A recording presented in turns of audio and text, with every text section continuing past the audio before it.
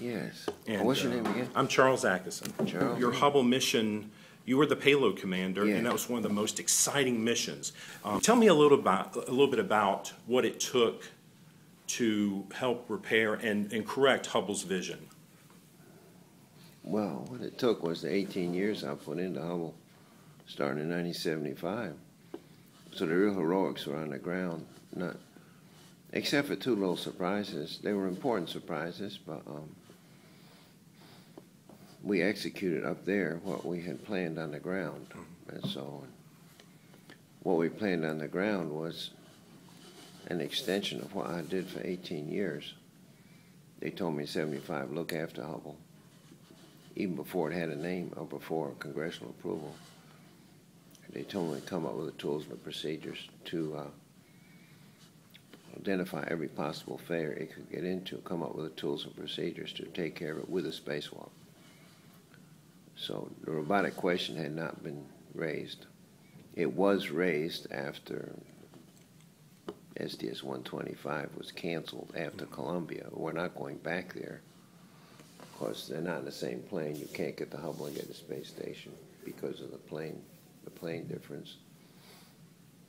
With time, then the STS-61 mission, and there wasn't one then, but with time, the evolution of failures, one after another, the evolution of failures started to build STS-61, and it became a 61 with more and more failures.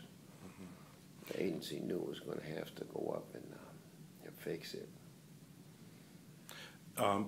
With the subsequent repair of Hubble and the images started coming back, what were your moments, what were your thoughts as you saw the new images coming out of Goddard? Well, I knew we hadn't done our job until they took that time period to, to outgas it from our being there, to cleanse it in the vacuum. And I knew it took time, and until we saw the pictures, we did what we had to do, but it didn't mean that all the corrections were okay. It didn't mean that the co-star was going to do its job. And, we did our part, but still co-star with the deployment of all the little, the optical bench, the quarter-size mirrors, and was the corrections that were inherent to with Big 2. Were they correct? And they were. But you have to test those things. So the new gyros. Yeah, well, we knew the gyros were okay. Yes, we knew they were okay because they told us right after installation on EV1. They told us they're all working. I didn't know I had put in faulty gyros, so I didn't know they were. I thought they were giving me good gyros. So that's all. We won't do that one. Okay. Well, no, it's just, they've already demonstrated they're not good, so I put in more of the same, and they failed too. So I don't know why, but I know why they failed. I thought I put in good ones. Anyhow, but on EVA day 1, they told us, Harbaugh told us immediately that they're spun up and are working fine. Good. The solar rays had a lot of good insulation on them, so. That was so it still takes time, to have it do some cycles in the sun to show the vibrations are gone.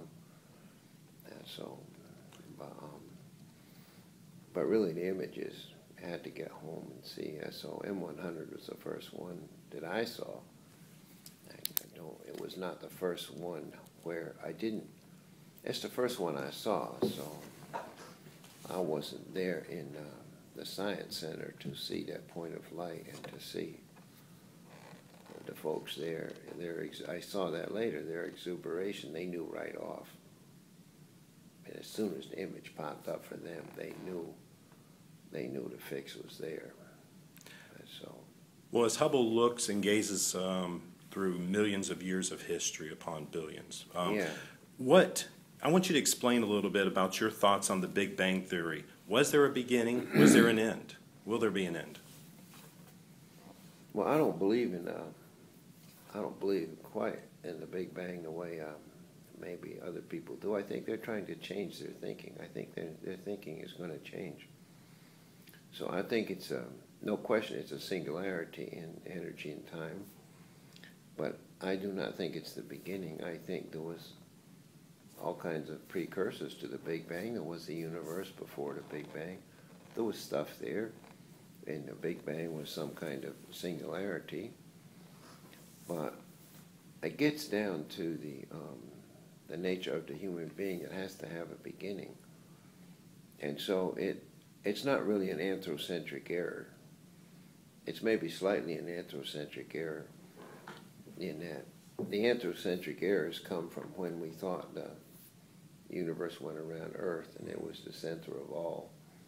So that's kind of a Copernican shift you go through, you know.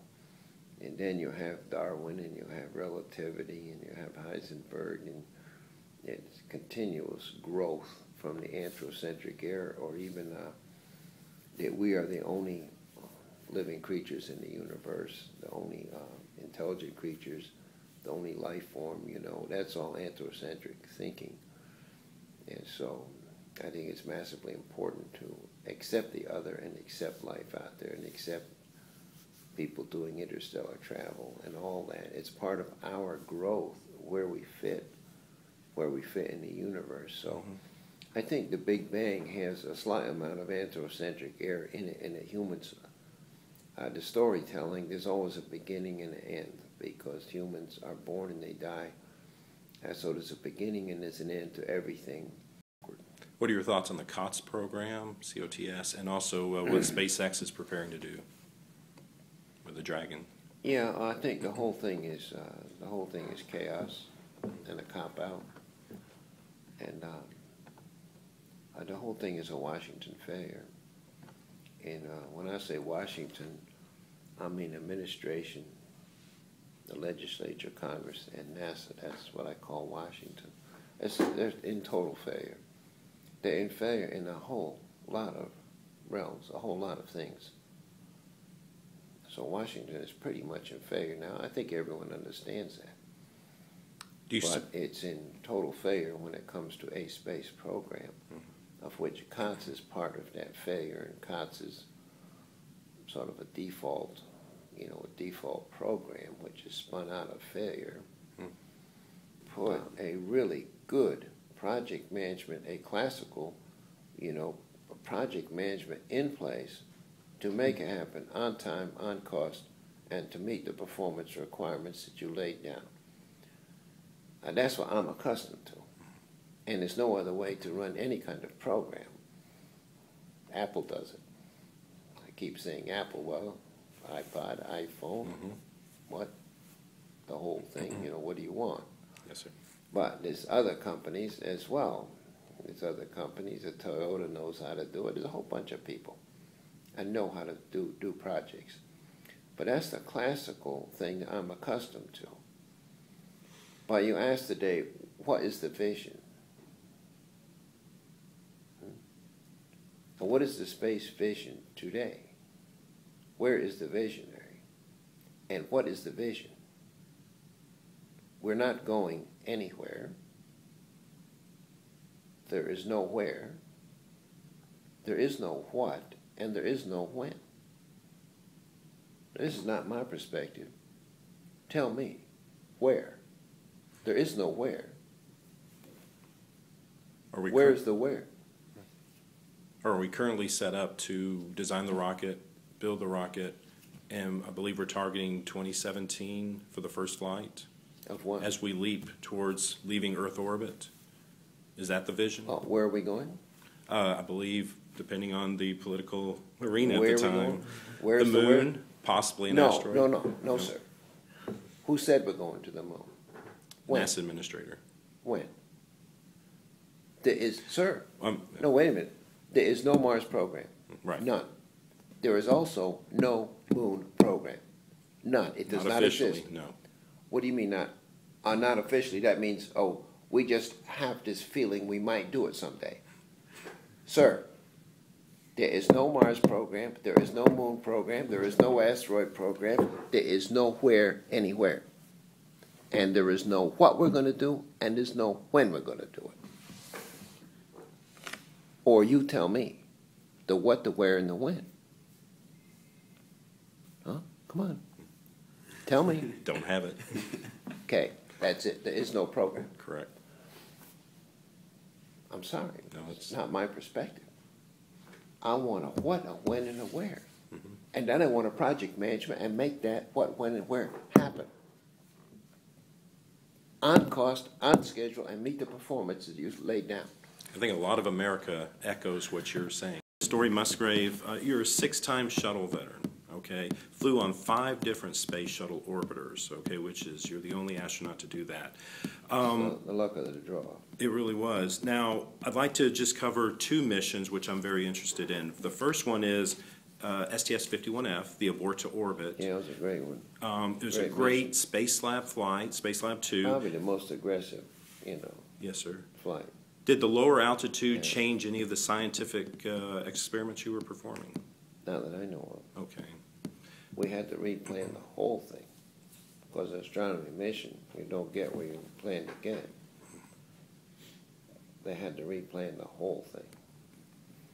And for us, it's just where you point things. So following the abort to orbit, they had to replan the whole flight? The whole thing. You're not in the Wow. right place. You're not where you're supposed to be. Yes, sir.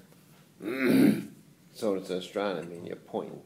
Mm-hmm. You're pointing stuff at the sun and at the sky there. So they had to replan it, but they did. Well, Now it did cost us reams and reams of teleprinter. We had to, and it was teleprinter. So, we had book after book of the teleprinter rolling by 20 feet a day. And we're doing this and pasting on our flight plan because in the pain in the butt, but we understood it. Moving over to STS-80. Read a great book by Tom Jones, Skywalking, and he mentions in the book your your flight deck adventure during reentry. The plasma that you captured with the camera. First one to get it. And the first person to ever observe the plasma all the way down. And the video is, I got that, but it's not good because I had to ad-lib it. I had to tape a camera to the end of a stick and hold it in an overhead window. I, of course, did not have the back windows, because the doors are shut. But so I got to hold this, and I'm standing up with 80 pounds of gear on and holding the camera so it's not steady. And at the same time I'm doing that, I'm showing a monitor to the flyers so they can enjoy the Paramo and Taco. And so, but now I had mature aviators. If I had not mature aviators, they'd have told me to go downstairs and get in my seat. yes, sir. But these guys are tough. They're mature. They're a generation and a half younger than me. But they know what the hell they're doing. Those are mature aviators. They don't care what story's doing. Yelling and screaming and talking about this and that. They don't care. They focus and concentrate on the flying job they're doing, and they know I'm into the flying. Ignore him. I'm done with what I got to do now. Enjoy him. Enjoy the scenes. Enjoy the plasma. Okay, I got to go back to work. Tune him out. Go back to work. So Rommel and Taco, they were mature aviators or confident aviators. I'll tune him out when I got to work, and when I don't have to work, we'll have fun. So those guys had the best of both worlds. They got to do the flying, they got to have the fun. I'm interested in, though, you spent nearly 18 days on orbit. To start feeling the 3G effects standing up, how did your body feel during that moment? It was tough, but it was just 2G. What's 2G? Yeah, it's 2. So that's the peak of entry. It was tough. And Rommel kept looking at me. He says, damn animal, Musgrave. He says, you're animal. Because I'm taking G standing up with 80 pounds of gear, the longest shuttle flight. And it was, I was working. But you see, I'm adding value. no one had seen the plasma. I'm adding value. What can I do to add value to this flight?